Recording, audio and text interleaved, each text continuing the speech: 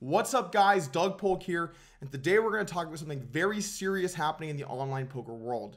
Now, I wasn't going to make a video today. I'm planning on heading back to Vegas in a couple of days, but if you guys have been following on Twitter, a bunch of high stakes poker pros have been getting hacked.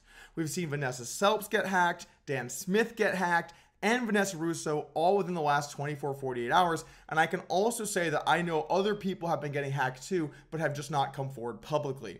This video is going to be about what we know happened, how it happened, and then also I'm going to give you guys a rundown on how to keep yourself secure so you don't end up making a mistake that could cost you a lot of the money that you have in your online accounts. So let's start off by talking about the Vanessa Russo story. Now, I don't know as much about this one, but I did see what happened on Twitter. She originally tweeted a couple of days ago saying that she was in trouble and someone needed to call the police to help save her. Since that, the next day she came forward and said that she was swatted and that also she was hacked. So I'm not sure if that's related to what we're going to talk about today, but it's another case of someone getting hacked in the high stakes poker community. Not that Vanessa Russo is really involved in poker anymore, but you know, a poker player nonetheless. Next up, Dan Smith got hacked, and this is through the method that we're going to go through in this video. But he tweeted out saying that some accounts got hacked last night and do not Western Union any money.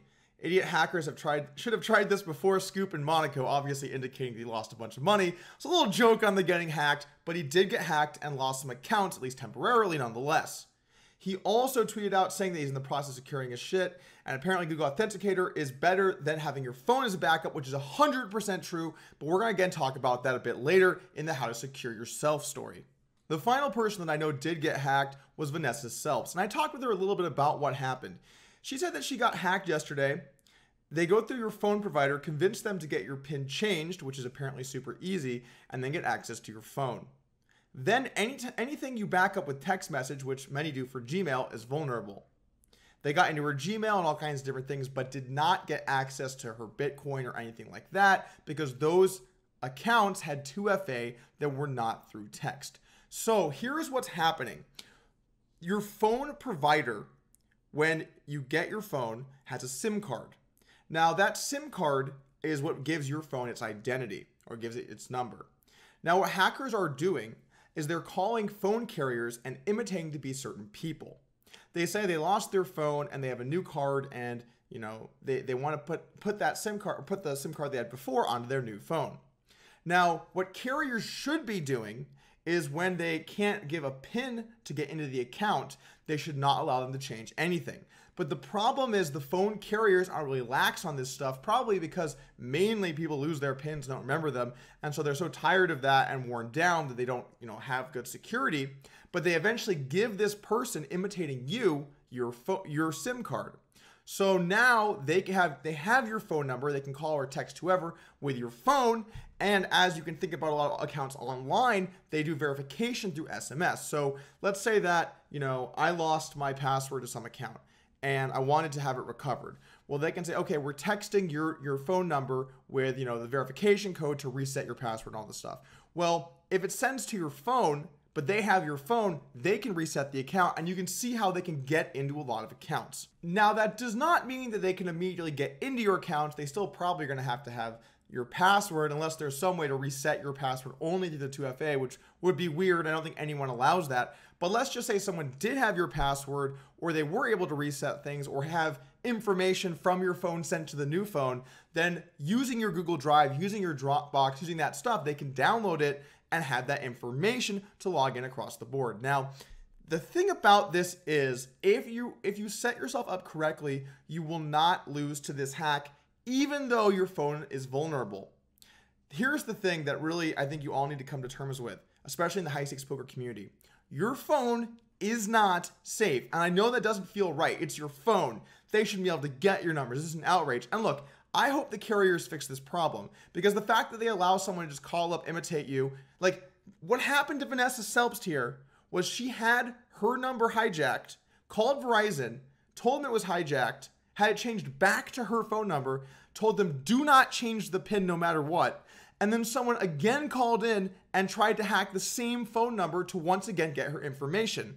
So these carriers are not protecting your phone number. So we know what happened and how they did it, but how can you protect yourself? And I'm going to give you a few different steps here that will secure your accounts as much as you possibly can. Obviously, on the internet, there will always be inherent danger of people trying to hack your accounts, especially when you become more high profile. The first step is do your best to secure your phone. Now, what you should realize is your phone is never safe. I think that from this video, if nothing else, you will have realized that, but do your best to still secure it. Call your carrier, set up a PIN, and tell them unless they have the PIN number and you are in person with photo ID, do not make changes on the account. Now, some carriers have different policies. I'm not sure exactly what all of them can do. They're going to generally be weak. What you should do after that is then try to call in and pretend to be yourself for your phone line and see if you can change your own phone number without really the information that they should have to do it. If you can, that means that your carrier is not safe with your information, and you should definitely not think that your phone is a secure way to, verify who you are. Now, once you've done that step, regardless of the outcome, you should now take your own security or your security into your own hands.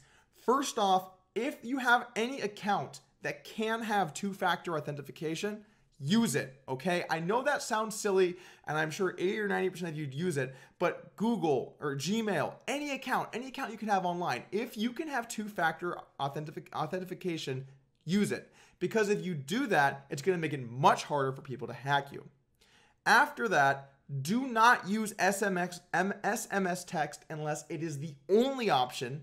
And if it is the only option, realize there's some chance that account could get hacked. Also, do not use the application Authy. It links back to your phone number so that, if you lost your phone, you can get your codes back. But that's not good here, because if someone pretends they lost your phone and got your 2FAs, they could get into your accounts theoretically, and we want to prevent that. So what I would recommend using is Google Authenticator. Now, Google Authenticator is a lot more annoying because if you lose your phone, yes, your codes are gone. But when you put your codes into your phone, you get recovery seeds. So if you do lose your phone, you can input it and get your code back. Write those down and put them in a safe place. In doing so, you now are protecting yourself against getting hacked. Look, I know it's annoying if you lose your phone. Okay, I understand that. I've lost more than my fair share of phones. But if you do it like this, then you're not vulnerable to this type of hack. Next up, I definitely recommend getting KeePass. It's a password manager program where you can have all of your passwords stored. And the reason that it's so great is that you can have lots of longer, 20-character passwords or whatever you want, and they're all stored inside the program so that you have different passwords for different websites. If one site gets hacked and you have the same password used on 10, 20, 30 sites, well, now someone has access to your password on all of those sites. By having different ones for different sites, you protect yourself. Now, you can also decide how important a site is. If it's just some random trolley site that you don't really care much about, it's fine. But any site that has something to do with money or, really representing you publicly, like social media accounts, you should have different long passwords saved in your KeePass in order to protect your account. Now, it's obviously not foolproof. If someone gets a hold of your KeePass, that's really bad. But you have a master password that you use to log into it. You should write it down somewhere and also put it somewhere safe so that you are the only person with the access to that KeePass file. I want to finally talk about if you have cryptocurrency. Now, one of the reasons why I think hackers are getting more and more aggressive is that cryptocurrency is like the gold mine for hackers. Digital currency that's sent online without your name attached to it, pretty much a hacker's dream. If you have cryptocurrency, you need to get something that can store it in a cold wallet. I would suggest something like Trezor. I have one for my crypto. The way that it works is you keep your coins on the Trezor, but in order for you to be able to send them, you have to confirm both on the Trezor with a PIN and in your browser on your wallet. So that way, if you lose your Trezor, you have a recovery seed, you can get the coins back. And if someone has your Trezor, they don't have the PIN, it's basically a completely safe way to transfer your coins online. If you guys are interested in it, I'll put in a link below. Obviously, I'm not an affiliate for Trezor. I just think that they're a really good product, and I would recommend it if you want to try and keep your coins safe. If you have a lot of cryptocurrency, and I know a lot of you do because the market has been going crazy lately, be careful with it. Put it in safe places. Have a Trezor. Make sure you have, the max digit PIN. Make sure you're doing everything within your power to make sure your account is safe. Now, what I would do with your Trezor recovery seed, and I know this is getting really nitty gritty, but I'm trying to help you guys out. The Trezor recovery seed will get you your coins back in the case you lose your Trezor. I would write all of them down, break the sheet in half, put half of it somewhere safe at your house or wherever, and half in a security deposit box. So that way, if anyone ever does get your Trezor or half of your recovery seed, they will never be able to get both parts of it, so you can always get your coins back. Okay, that was long-winded, but I hope you guys understand how important this is. There's a lot of money that is being hacked right now. A lot of people are becoming targets. Your phone is not safe, okay? So use Google Authenticator and make sure at the end of the day, you do everything within your power to prevent this, because I do not think this will be the last we'll see of high-stakes poker players getting hacked, but you need to make sure that you do the best to secure your money. All right, thank you for joining me. Not a super uplifting video today, but I wanted to try and get the word out because I feel I have an obligation to do that, and I hope this can help some people protect their accounts and keep their money safe. I actually have one last piece of advice before I go. I'd strongly recommend setting up a Google Voice number. Now, what you can do is you get a number from Google that redirects to your phone. For all of the different accounts you want to keep safe, use your Google Voice number, not your phone number. That way, they can never get access if the phone number is associated with the account. They can never get access through Google Voice because you can't call up Google and have them change the PIN. So look into Google Voice, set up a number, and use that for important accounts to also help prevent yourself from getting hacked. Oh yeah, and two last things. We finally hit 100K subs, guys. Getting that silver play button. And also, I'm going to be doing some vlogging this summer at the World Series of Poker. We'll see what happens. Should be fun. Let me know what your thoughts are in the comments below. This could be it, guys. This could be it. Oh, there they go! Robert! Oh my God! No one has ever done that! No one has ever done that! I fucking beast high stakes. I beast everything I play. This is beyond fairy tale. It's inconceivable.